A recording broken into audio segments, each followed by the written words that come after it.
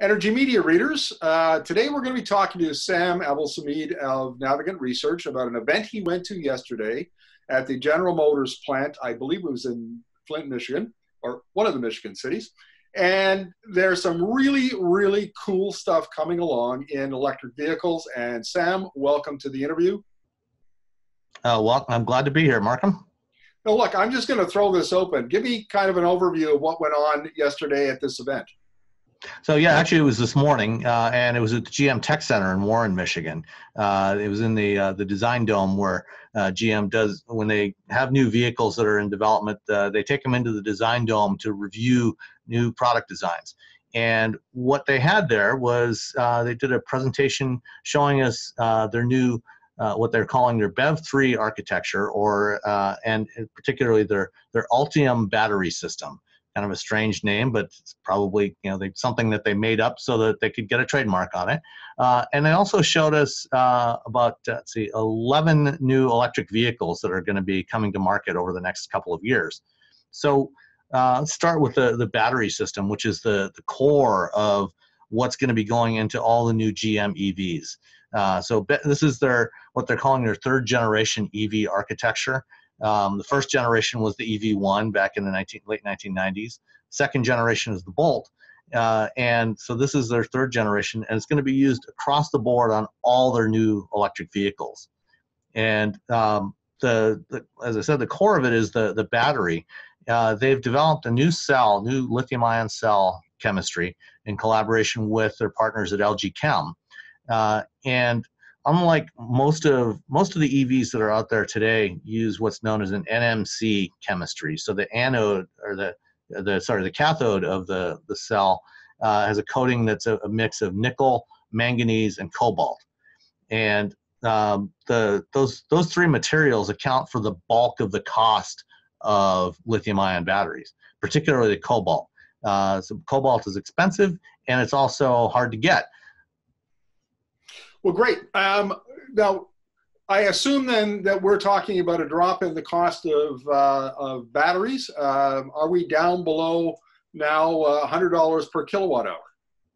Yeah, they are saying that the cost of these cells will be less than $100 a kilowatt hour. And that's because what they've done is reduce that cobalt content by about 70%. And they've actually added in aluminum. So now it's an NMCA cell with aluminum. And so that gets them down to under $100 a kilowatt hour. And with some really clever design things that they've done with the pack design as well, they've also dramatically reduced the cost of that. They've eliminated about 80% of the wiring in the battery pack. And also they've integrated the battery management system with the individual modules, which is going to allow them to potentially mix and match modules in a pack that have different cell chemistries inside those modules. And it'll also make it easier to reuse those modules after the battery reaches end of life in the car, reuse it for things like stationary storage applications. Well, this is just amazing. I had an interview with a battery scientist early last year, and he said, you know what, it's not so much the chemistry breakthroughs, but it's going to be engineering breakthroughs. And this sounds like that's just right consistent with his comments. Yeah, there's a lot of very clever engineering. I mean, certainly some cell breakthroughs here, or some chemistry breakthroughs. But yeah, there's definitely a lot of interesting engineering, not just in the pack, but also things that LG Chem has done in terms of the way they're actually manufacturing the cells, so that they can get higher throughput, shorter cycle times on the cells, and actually manufacture more cells in a shorter period of time. Now, I was fascinated by something the CEO, Mary Barra, said, and that is you can't sell an EV unless it has 400 miles of range. That's just a little under 700 kilometers up in metric Canada.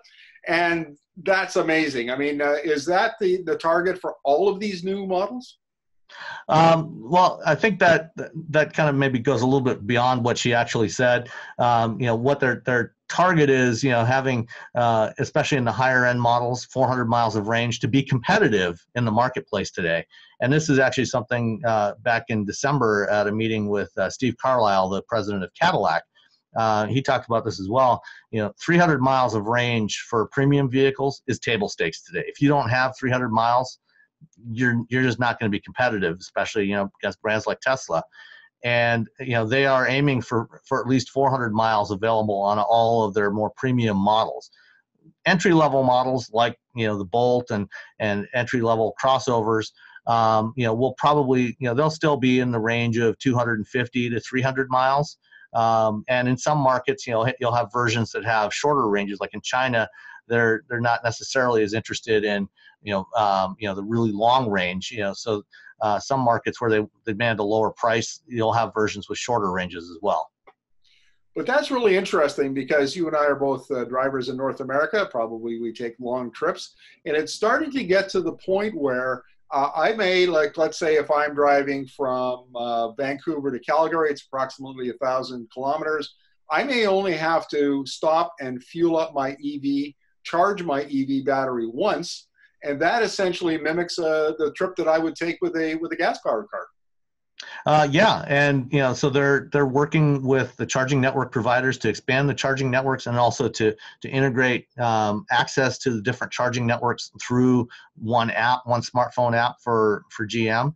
But they're also increasing the charging speed of the batteries. So, you know, they're going to have different configurations of their batteries for different vehicle types. Some of them are going to be 400-volt systems. Some are going to be 800-volt systems.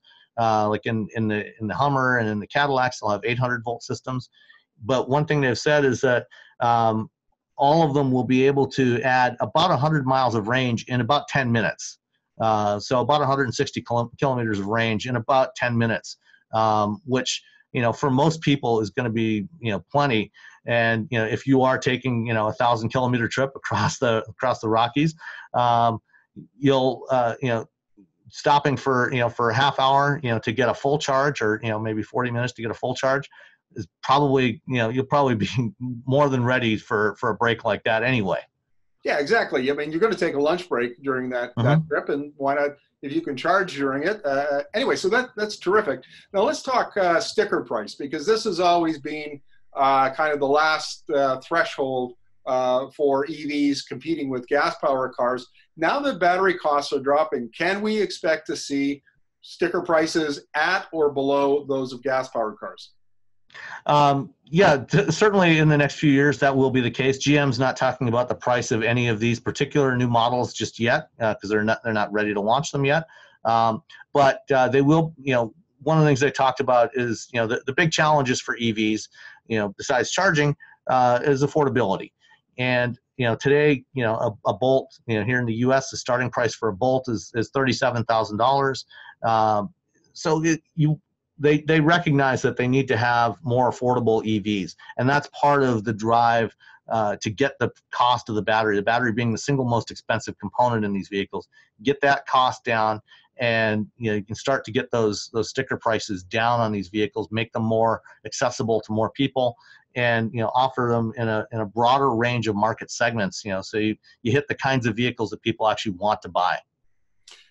The other thing I found interesting about Bera's comments, assuming I got those right, is GM intends to make a profit on these vehicles, and it wasn't that long ago that automakers were saying that, you know, maybe they were going to lose $9,000 per unit, and they seem to have turned that around. Now they're going to be profitable. That is the goal, and that's part of why they've developed this common set of components, electrical components. So motors that can be scaled to different sizes, batteries that can be scaled using the same core components, get those economies of scale, and get that profitability. So you know, one of the things that they mentioned this morning, Mark Royce, the president of GM, was talking about, you know, today, across the entire GM lineup, they have about 550 different combinations of engines and transmissions, you know, with across all the different vehicles they sell. With this electric drive system across the entire range of vehicles, from small cars all the way up to big full-size pickup trucks, they're going to have about 19 different combinations, and that'll dramatically reduce the cost. You know, so having everything using different mixes of the same component set will help a lot, will help GM achieve profitability, and also get the price point down where people can actually buy them. And Mary Barra talked about by 2025, their target is to be selling 1 million electric vehicles annually. Well, now that raises the question: is this automaker, are all of the EV automakers going to be able to supply enough product to meet demand? Because based on cost, based on range, based on all of that, I would expect EV adoption is going to start taking off. Yeah, the big bottleneck right now is battery supply. There's just not enough batteries out there, not enough manufacturing capacity for lithium-ion batteries. And all of the big battery makers, LG, Samsung, SK Innovation, CATL, and Panasonic, are all ramping up their production capacity. And we'll see a lot more production capacity. And part of that ramp up is a plant that GM, they formed a joint venture late last year with LG Chem in Lordstown, Ohio, near the assembly plant that they closed last year. They're building a cell manufacturing plant. So GM is going to be manufacturing cells in partnership with LG in Ohio and bringing those to Michigan to assemble into vehicles and also to other locations. And by the time that plant is fully ramped up and fully operational in a couple of years, they will have 30 gigawatt hours of capacity there, which will be, that will cover about half of their needs, and they'll also have additional capacity from other suppliers and other locations, particularly in China. They'll be getting batteries from Chinese suppliers over there. So they're definitely working to ensure that they have enough capacity to handle the demand. Well, this is fascinating, Sam, and I'm really glad you took time out of your busy day to have a chat with us, because it looks like we are on the cusp of that inflection point that we've been waiting for a long time with electric vehicles. And I look forward to chatting with you again in the near future as we see more and more of these exciting technical developments. Yep, and we'll talk to you again soon.